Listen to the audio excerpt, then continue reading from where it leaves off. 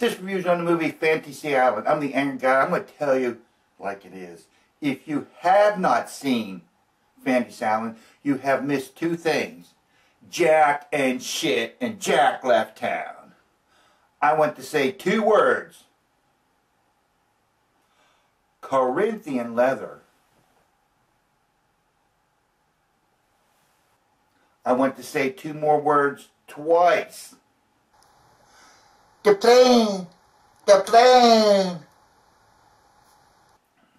Director for the film Fantasy Island was Jeff Wallow. The last 10 years, Jeff returned to his hometown to lead the Adrenaline Film Workshop Program. Mr. Wallow found this great way to help all ages to write, shoot, and screen a short film in 72 hours for the Virginia Film Festival. The cast in the film was Lucy Hale, the main character in the film, I guess. Portia Doubleday, the tied-up lady in the gold dress. Maggie Q from Mission Impossible.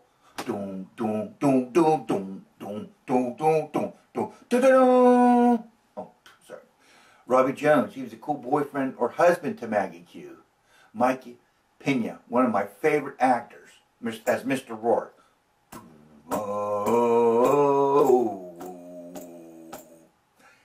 Jimmy O. Yang, bro to Ryan. Ryan Hansen, best buds to Jimmy Yang. Austin Stoll, the wannabe soldier hero, and Parisa Fitz-Henley as Mr. Rourke's wife, I think. The film Fantasy Island shit show is a direct rip-off from the 1970 television show Fantasy Island, which lasted 7 years. During that time, after the television show Fantasy Island was on, guess what was next? Who Shot JR, man? The whole country is in Who Shot JR? I mean Dallas. Ah, memories. At that time, we had a four-room house. And guess what? It was our first house, and I had my very own furnace. I was so proud of that furnace, because if anything happened to that gas furnace, like the pilot light wouldn't light, I had to fix it on my own, because both our families were 2,000 miles away. It was up to me, and I was the man. At that time, we were married, had 2 children. Our second born was still sleeping in a crib. I was going to college 4 nights a week. On Friday nights, I would be sitting at a card table beside the crib with a lamp on, doing my homework, while my wife was in the living room watching Fantasy Island. And then the show Dallas came on afterwards. I remember thinking to myself, what am I doing? I have a family now. Here I'm sitting in the bedroom doing fucking homework. Oh, I should have done this after high school.